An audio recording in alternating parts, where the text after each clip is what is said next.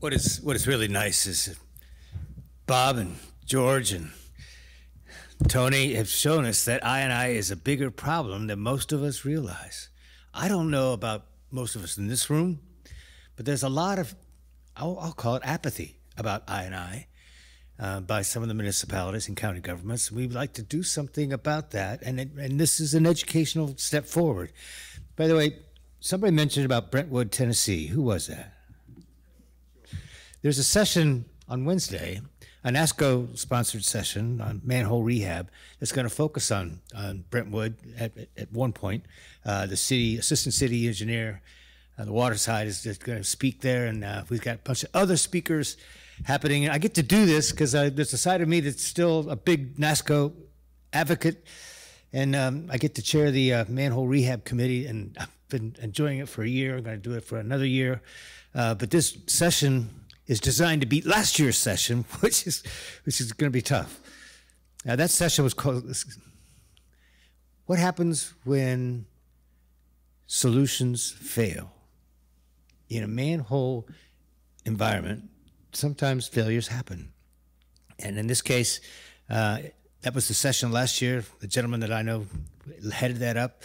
I got to try and beat that this year, and I think I've got something that's worth your time and effort. So Wednesday morning, think about if you're here. Hopefully we'll see you at the manhole session. Look, I think the next speaker I've known since his first grout school, probably in 2013. He asked more questions than anybody ever at any grout school. He knows more than you'll find out today. But I do think that he's going to start to segue towards the afternoon session, which is about solutions, about fixing I.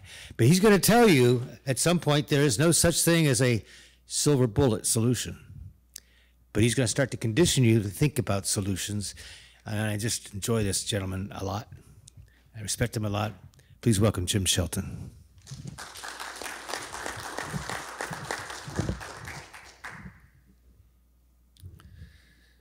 Thanks, everybody. So I want to talk a little bit. Some of this is going to maybe feel a little bit like plowed earth already, because it's really going to build on the previous three presentations. I do I&I work. I've been doing I&I work since the 80s. So I've got a pretty good history of doing a lot of things wrong, right? That's the nature of doing work that long.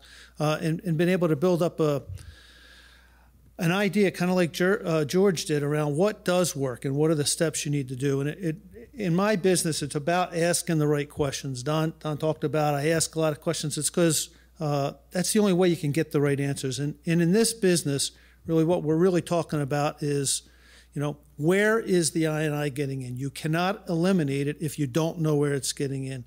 How do I stop it?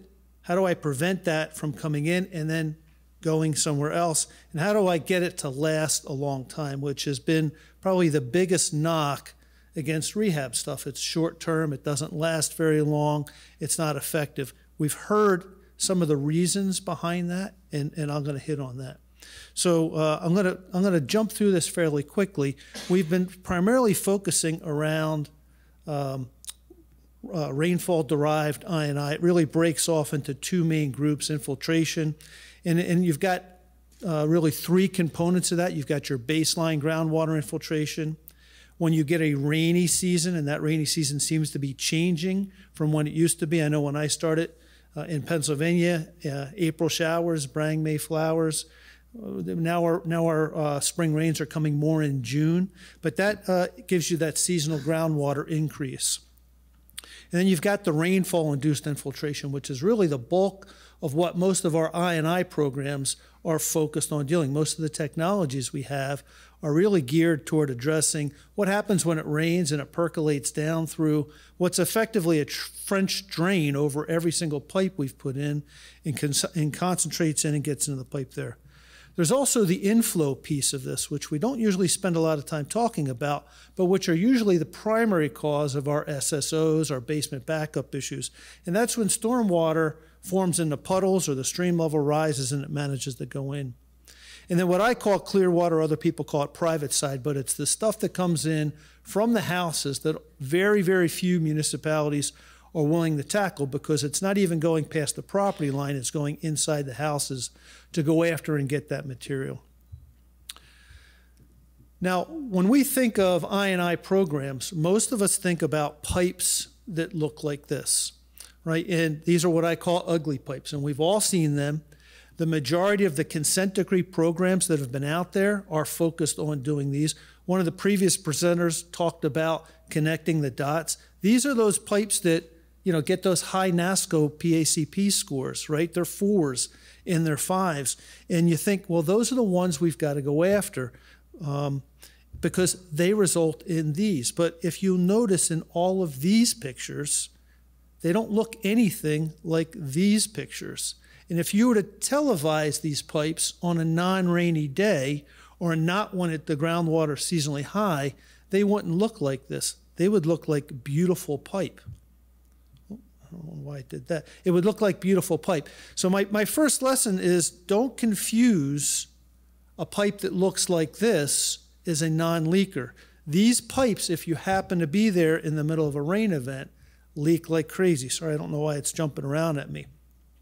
Same with your liners. This bottom picture that you see here is a liner, right? Those liners, if you're there on a dry day, are not going to express that leakage. You've got to be there when it's wet, or if you follow Tony's idea, getting there right after they've lined it and before they've opened the tap connections to see what happens when these pinholes come through the liners. So the first lesson is, don't confuse ugly pipe with leaky pipe. They're often mutually exclusive things. Some of the ugliest pipe that I've seen through flow metering have shown that they're really not in terribly bad places. Inflow sources. These are really good pictures of what we're talking about. They're not always there. They don't stay there the whole time. They will come down. You'll get a puddle around something. It will crash through the top of a manhole. A stream will come up and rise. No amount of lining, grouting, tap connection work is going to address these. These are completely different types of sources. So you've got to know where they are in order to eliminate them. That means you've got to get wet. You've got to go out in the rain to see where these things come. And then the last thing is private connections, right? Sometimes they're really easy to see. You go down into somebody's basement and there's a sump pump and it's connected directly into the sanitary sewer. Or you've got a roof drain that's clearly coming down. But in many cases, it's a lot more insidious in that it's a floor drain that's punctured, and it is actually acting as a French drain underneath the entire foundation. So we've got two main objectives for every rehabilitation and replacement program, or I&I program, that we've got out there. It's to stop the groundwater, stop the rainfall infiltration, stop that inflow, and then to extend the life of the pipes. Well, we do the first one by sealing, right? It's the whole point here is to lock out that leaking joints, those defects, those inflow connections.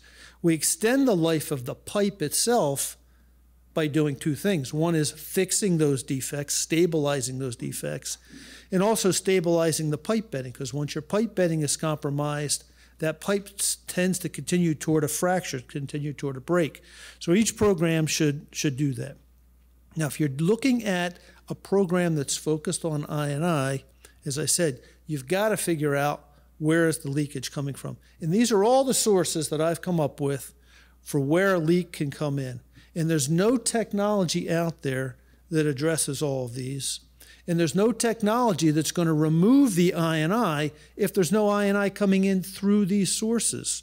So this is what George was talking about targeting, right? You've got to detect, and then you've got to target where the water's coming in. In my experience, most of the programs, I&I programs that have failed, the WSSEs, the Miami-Dades, the Jefferson counties, you name these programs that have spent billions of dollars and they've gone right back into another 10-year consent decree, is primarily because they didn't think about where the leakage was coming in. They didn't identify it and then apply the technologies that are necessary in order to do those. So you got to ask yourself, where's the most leakage coming from? As these guys have said, you prioritize it for where the worst stuff is. Well, it really depends. This is a typical flow meter analysis, right? The red line at the bottom is what you get on a dry day. It's just your normal diurnal curve. Everybody in the wastewater business should recognize that. The blue line's at the top, that's your rain hyeta graph coming in. And you can see what happens when it rains, right? This is clearly a basin that is leaking. But what kind of leakage? What does this tell us about which of these sources are contributing to this? The rain flow meter data is the first step. You can look at this graph, first off, and see that you haven't returned to normal for days afterwards. So unless you're in a big flood situation, chances are the inflow is not causing that issue out on the far end of that curve. You've got a rainfall-induced infiltration situation going on. But if you look at the jags and the peaks of this graph, and you notice that they correspond to rainfall slowing down and picking up, clearly you've also got some inflow. So there's a real art to being able to interpret these hydrographs and understand what sources of leakage are likely at play. And of course, if you've got a basin that's 75 miles, it's going to tend to obscure where these sources are. So there's a sweet spot for how small your basins need to be. So if you're looking at the total volume of leakage coming in to your plant, this is the organization of worst to least worst for what's happening to you, right? So leaking liners, leaking joints at mains, those are your big volume contributors, right? Leaking tap connections, mainline defects. The ones that are down at 15, 16, 14, those tend to contribute less volume, but tend to do contribute peakier stuff. Now, if you get a graph that looks like this, where every time it rains, it comes screaming up and then drops right back down again, if you're spending your money doing mainline and lateral rehabilitation here, you're probably not using your money wisely. This is an inflow problem. Think about those pictures I showed you for those manholes that were going underwater.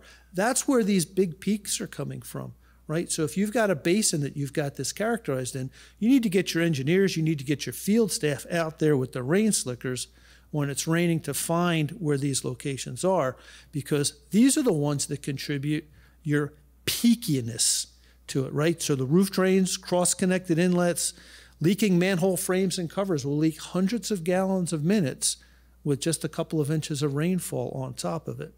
It'll take an awful lot of mainline, lateral lining, and tap rehabilitation work in order to eliminate those types of leakage. So the key here is prioritizing your rehabilitation based on leakiness, right? It all begins and ends with where those leaks are. And you start that with the flow metering. And why do we start with flow metering? Because it's broad brush, right? We're taking a high-level view of where we're coming from. I typically like to use, there's a lot of different flow monitoring philosophies out there. For my money, the sweet spot is that 5 to 10 miles per flow meter basin. It's not the micrometering technique that Stantec has popularized. It's not the big basins that we used to do when we were doing 30, 40, 50 miles per meter. It's that sweet spot. It gives you enough resolution that you can differentiate between meters when they're upstream from each other, but they're small enough that you can see the differences in the types of leakage that come in.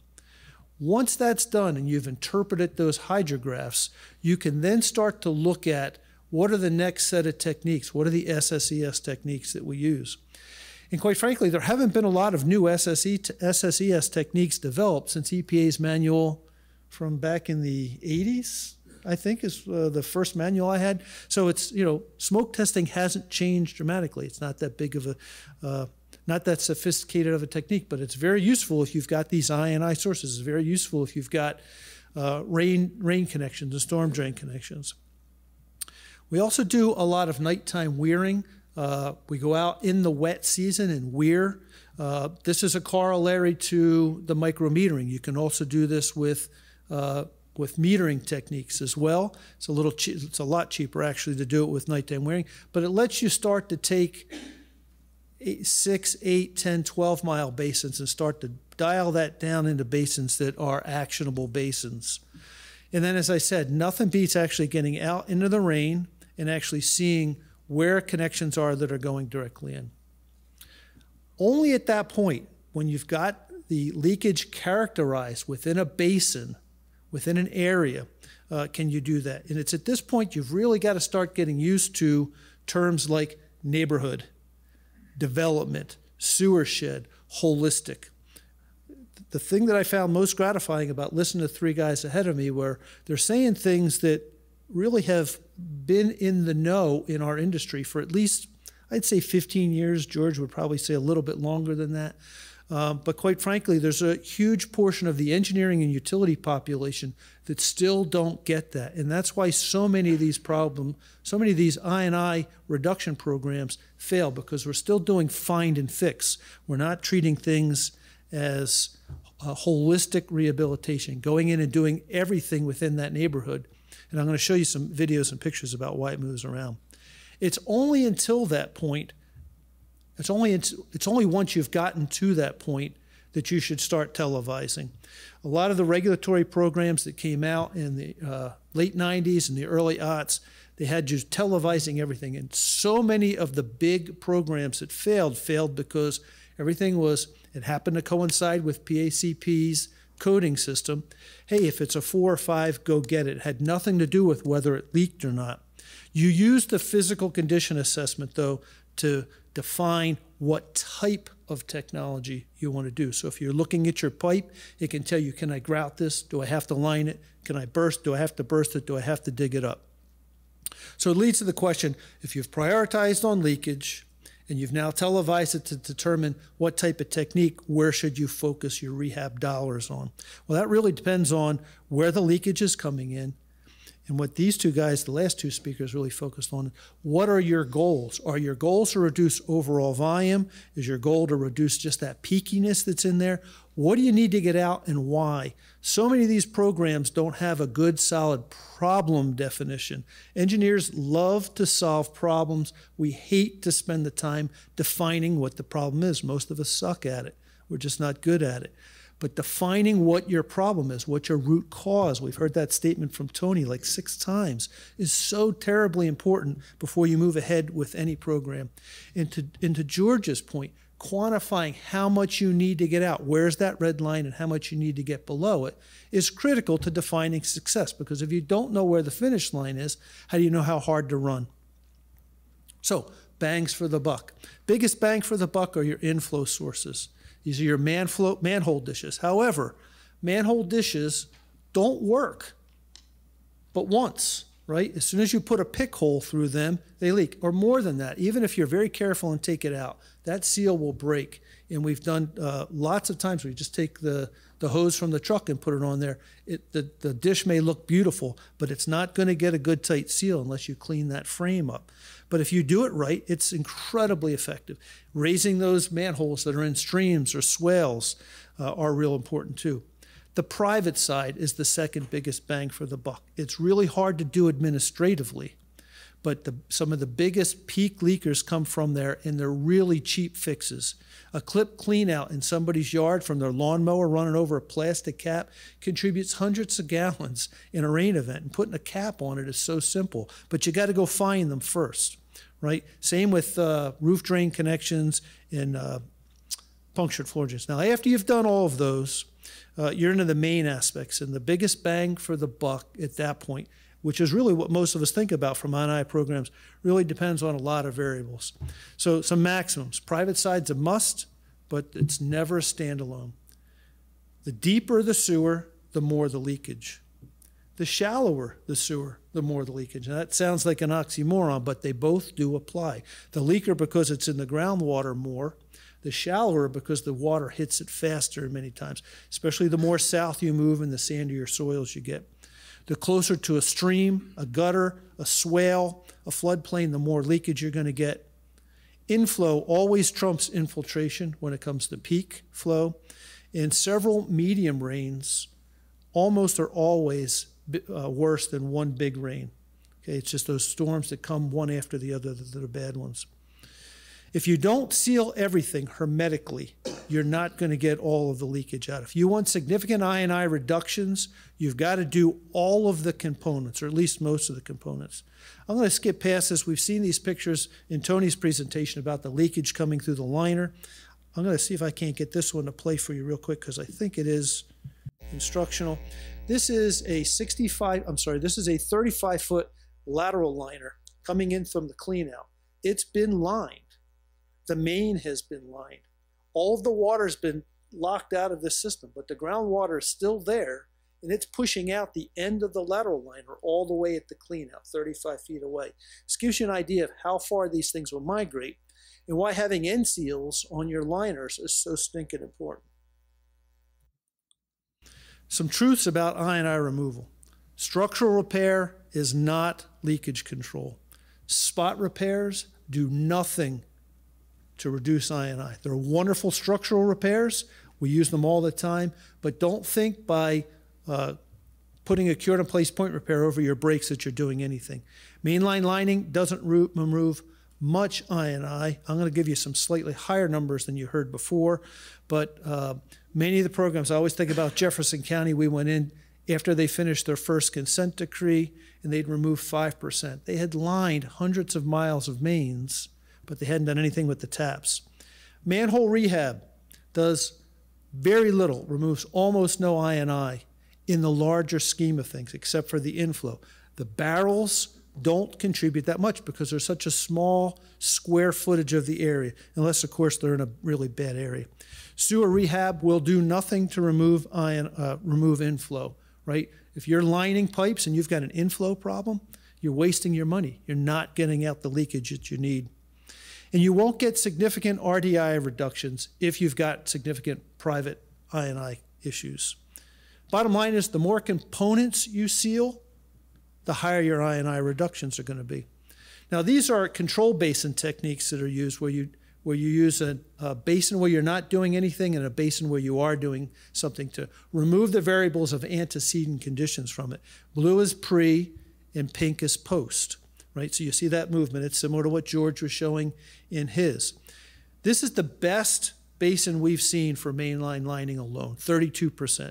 Typically what we're seeing, if you only do mains with end seals at the manhole, but you don't adjust the taps and you don't adjust the laterals, in the teens. You're not going to see real high numbers. That's not holistic. If you do all of the components, though, you do the mains, you do the taps, and you do at least the lower portions of the laterals, you're going to see in the 60s and 70s and even into the 80s if you do this. These are holistic techniques. And it doesn't matter what technology you're using. If you want to do all lining, like Tony was doing, if you want to do all grouting, if you want to do a mixture of these techniques, you want to throw in some pipe bursting, it doesn't matter as long as you're getting all of the components. Here's a grouting. It's a pure grouting program only. This is 47% I&I reduction from just doing the mains and the taps alone, right? So you start to get a sense for what these different techniques can provide you between not holistic, partially holistic, and fully holistic rehabilitation. Similarly, you can use all of the techniques, but if you only use them in portions of the system, you see your numbers are still going to be depressed. They're not going to be in the 80s. They're going to be in the 30s and 40s and low 50s. So what are the single biggest effects on I&I and longevity? The single biggest is rehabilitating the leaky assets, not the ugly assets. If you take nothing away, take that away. With regard to longevity, it comes down to the quality of the installation, and Tony hit it hard. It's inspection, and it's not just inspection at the time it's being done, it's going back and looking at it afterwards. And then the single biggest impact is holistically sealing it out. Not many engineers really understand how to specify these trenchless technology very well. So you need to recognize that. There's really little actual knowledge in most of the engineers that are out there around how to actually specify getting this work done. And when we write performance specs, in my opinion, we give too much credit to most of the contractors that are out there for what they actually know how to do. So if you're really looking for effectiveness and longevity, you really need to find a team of contractors and engineers that really, really know what they're doing and have the data to back it up. So these are my conclusions. I'll let you read them. I'm not going to read them at this point, but I'll take any questions you might have at this point. Being from an engineering background, when you look at a lot of smaller municipalities with limited funds, in what direction do you coax them to use those right out of the gate?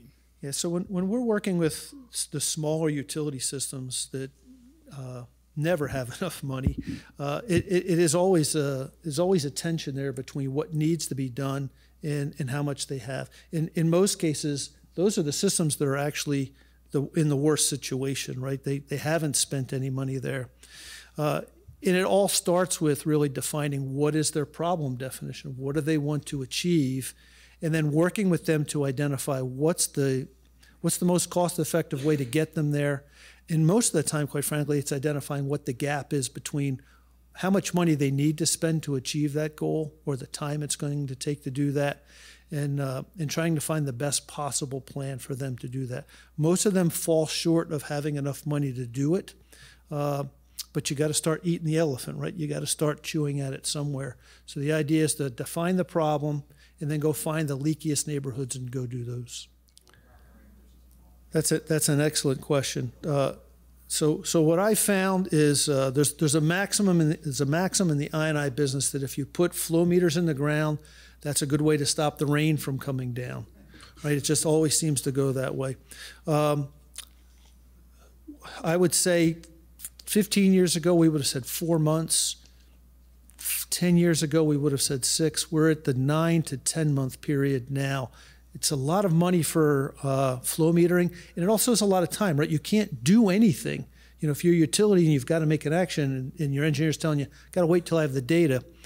But you need to get, in my mind, you need to get at least 3 storms that are 2.5 inches or greater in, you know, if you're on the Atlantic side of the country, and then all the smaller storms that are in there. So you can start to see what happens, what's the difference between a 2-inch storm and a 3.5-inch storm can be quite significant. You've also got to have enough storms to know that one wasn't a fluke. And you've also got to, more and more with climate change, we're seeing cloudburst happening in one area and not in another area. So you've got to have enough data to suss through that as well. So right now, my recommendation is 9 months. Well, we talked about small communities, Jim, I guess if you were the regulatory in charge of the regulatory god in the universe, how would you get more municipalities to buy into implementing these different techniques and the different need to take care of I&I? I mean, you see a lot of that, budget constraints and general unacceptance. Yeah, so getting communities to even want to spend money on this versus the police station or the library has always been a difficult thing. I'm working with a consortium of communities. There's 14 of them going to the same treatment plant in Pennsylvania, and there's the 3 smallest boroughs. It's always the small boroughs. We don't have a problem. We don't have a problem. You know, it's like any other 12-step, right? Your first thing is admitting you have a problem, and it's hard to get them past there. If I were the regulatory king, I think I would make certain things mandatory as part of the permit. I would require on an every 10-year basis that a flow monitoring program be done by an independent company, and that data be QC'd. I will tell you that there's a lot of flow data out there that's complete BS, right? It's really hard to get very, very good flow monitoring data. So it's very important that that be sharply QC'd. Very skeptically QC'd, because you're going to spend a lot of money on that. I think if you did that, that would be enough of a lever to at least get past the I don't have a problem portion of the problem. Good question.